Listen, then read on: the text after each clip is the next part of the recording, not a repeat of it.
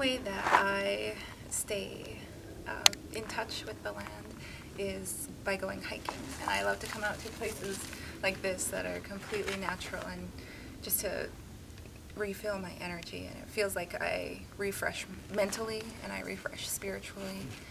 And I also like to remember the people that lived off the land earlier, like our ancestors, and I just pay my respects to them by offering a prayer and asking for help and guidance in my own life.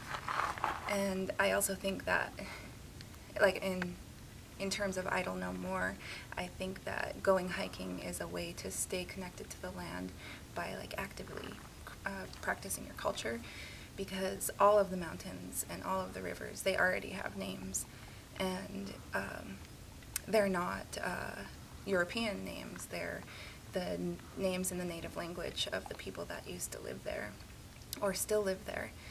And when you know the name of a mountain, say it's spring that comes from under a tree,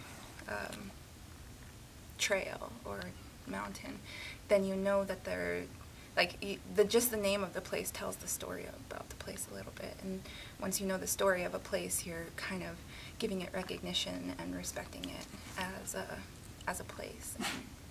And I think when you respect a place like that, it makes a lot of good energy, and it just makes people feel good, and it makes me feel good.